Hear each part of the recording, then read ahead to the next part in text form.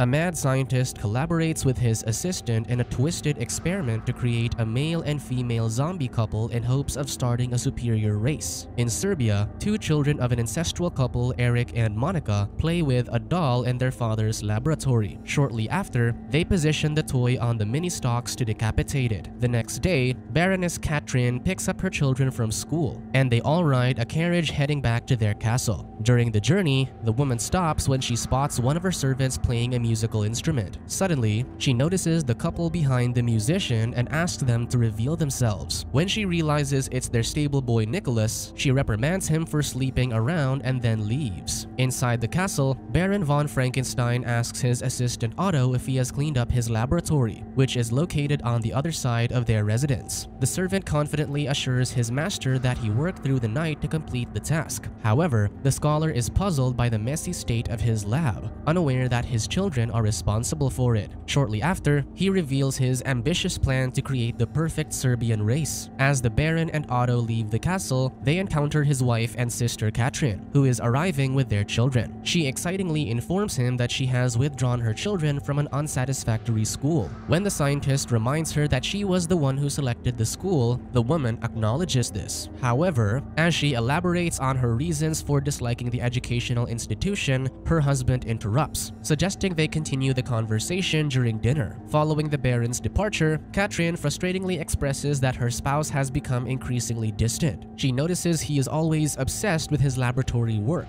leaving little time for her and their family. In the castle, the woman scolds her children for their messy room. Later, she expresses her happiness that they left the school, noting that her son and daughter aren't quite as advanced as their classmates. Shortly after, Katrin calls for Olga, their maid, to assist Eric with changing his clothes. While dressing Monica, the mother discusses that when others speak about them, it's often rooted in jealousy. As she brushes her daughter's hair, she assures her that she will make her look beautiful. In his laboratory, the Baron and Otto extract organs from corpses, all part of their intent to create the perfect Serbian man and woman. That evening during dinner with his family, the scientist reveals his plan to send the children overseas for their education. However, Katrin opposes this idea, arguing that kids will learn more if they stay with them. She believes even their parents would object, leading the couple to speak ill about their folks. Suddenly, the scientist reprimands his wife for bringing up a private matter in the presence of their children. Switching to a different topic, Katrin inquires about activities for the children now that they are back home. The Baron suggests they could have a picnic for the next day. The following morning, as the pious man Sacha is working, his friend Nicholas approaches him and asks if he wants to become a monk.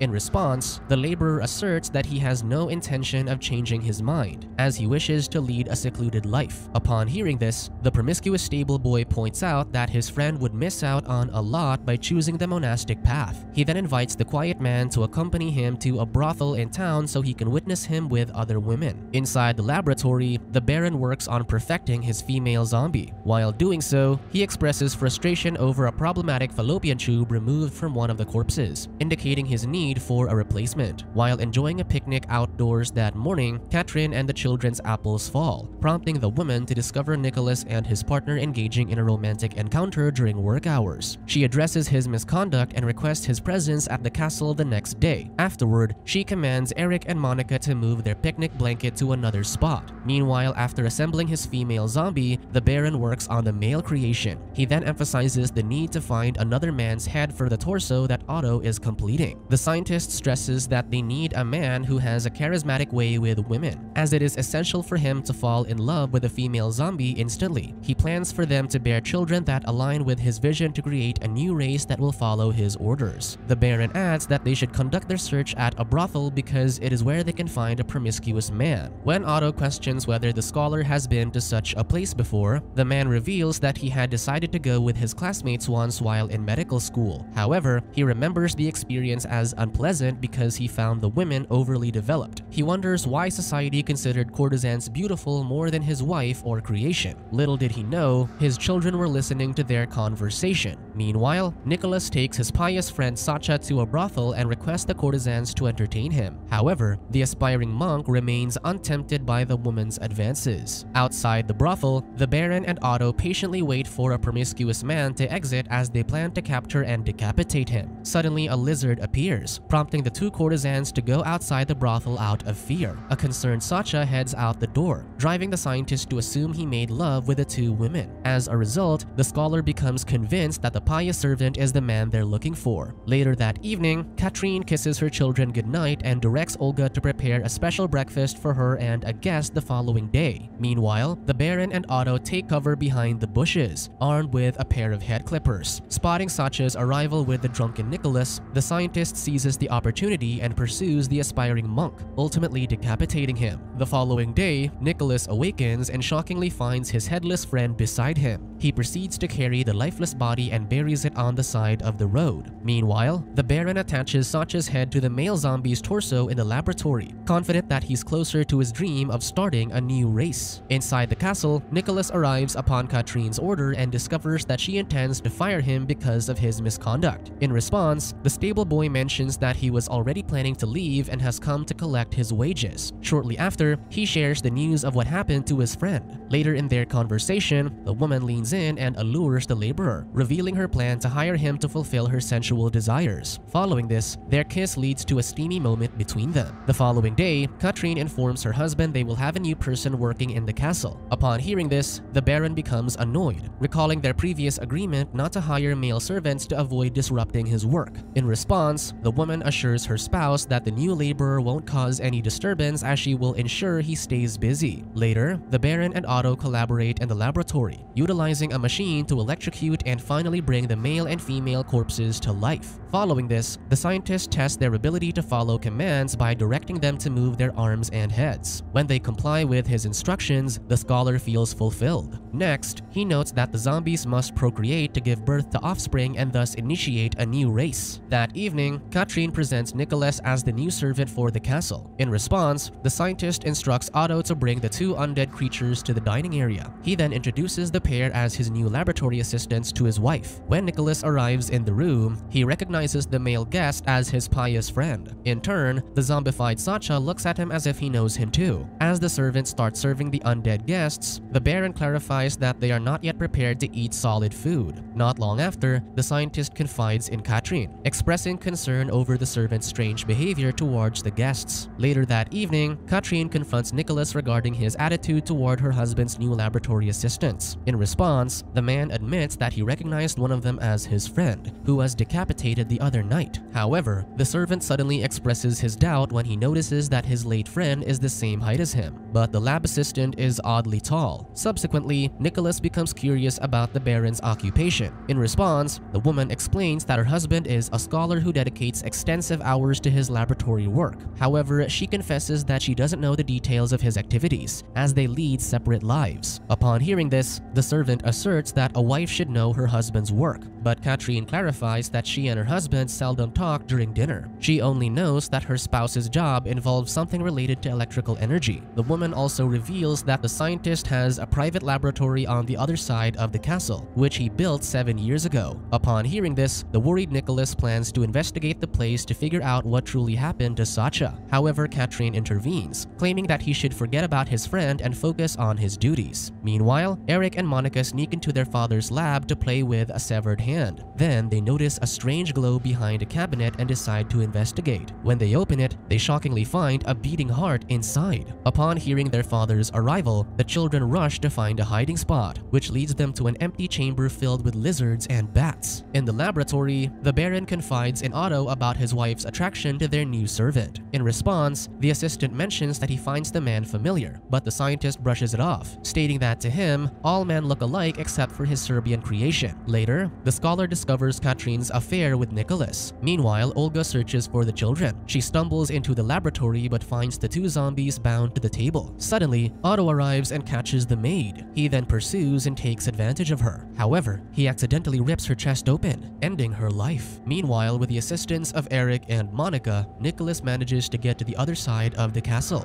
However, the scholar spots the servant and reprimands him for entering a restricted area. He threatens to fire him, causing the laborer to retreat. Unable to enter the laboratory, the servant reaches out to the children, who show him another path. With the kids' help, Nicholas finds another area where he can observe the laboratory through a window. There, he witnesses the Baron's attempt to facilitate the reproduction of the zombies. The scientist directs his female creation to kiss the zombified Sacha, who doesn't reciprocate. As a result, the Baron becomes increasingly frustrated and begins to suspect that someone may have entered his laboratory and tampered with his experiments. Deeply disturbed by what he saw, Nicholas rushes back to the castle and awakens Katrin to share the information. In response, the woman scolds the servant for intruding into her husband's work, asserting that the scholar knows what he's doing. When he disagrees, she insults him, provoking him to strike her. In the meantime, the Baron continues to vent his frustration and tells Otto his suspicion that his sister is interfering with his work. He justifies this belief by stating that she has always been jealous of his accomplishments. Afterward, the scientist asks Eric for help in catching the intruder. However, the boy lies and claims he hasn't seen anyone enter the lab. Unbeknownst to the Baron, Nicholas successfully infiltrates the laboratory and attempts to rescue his zombified friend. He lifts the table and apologizes to the undead man, expressing regret for taking him to the brothel. In the castle, the scientist confronts Katrin, holding her responsible for the failure of his experiment. In response, the woman offers to share what he knows, but only if her husband agrees to fulfill her wish to have a new entertainer. When the Baron promises to grant her request, she discloses that Nicholas must be in the laboratory as they speak because he is friends with Sacha, the male zombie. Meanwhile, the servant releases his friend and suggests reattaching his head to his original body. However, the undead man declines, pointing out that it doesn't matter. Despite this, the servant proceeds with his plan and takes the female zombie with them. However, just as they're about to leave, the Baron and Otto block their way. The scientist then commands his male creation to strangle Nicholas and make him unconscious. When the servant manages to escape, the undead man catches him and shoves him down the stairs, causing him to fall to the floor. When Nicholas is finally unconscious, the Baron reveals his plan to extract the man's brain because it has the right instincts that he wants. Shortly after, Katrin arrives and expresses happiness when she sees her former entertainer on the floor. Keeping his word, the scientist summons the undead Sacha and assigns him to his sister as her new entertainer. However, he cautions her that the zombie's wounds are not fully healed yet. Upon hearing this, Otto interjects, arguing that the scholar's creation shouldn't leave the laboratory. In response, the Baron asserts that his sister assisted in identifying the intruder and that he must fulfill her request. However, the assistant claims that Katrin will only spoil the male zombie, leading the irritated scholar to dismiss his statement. Following this, the woman and the undead man leave the lab,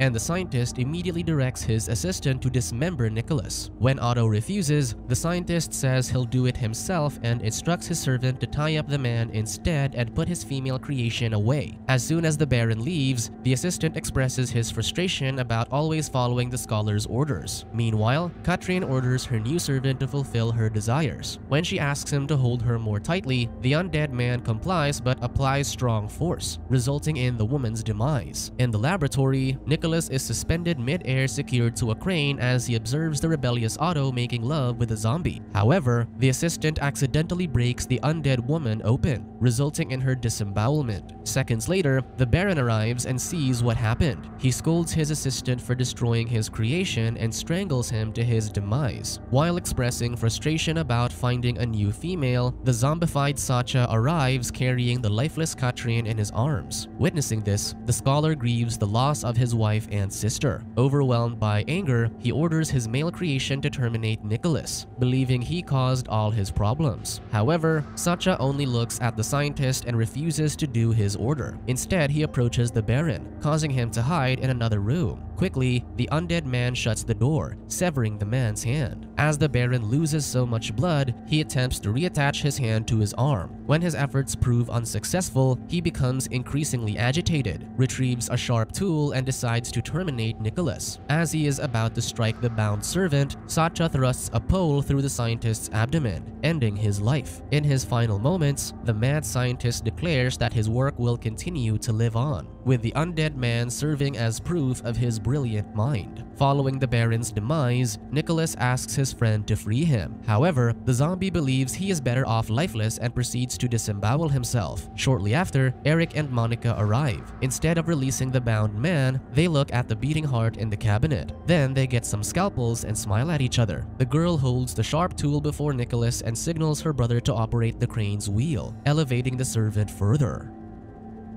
Subscribe to watch more videos like this, turn on notifications and leave a like to help the channel out. Thank you for watching.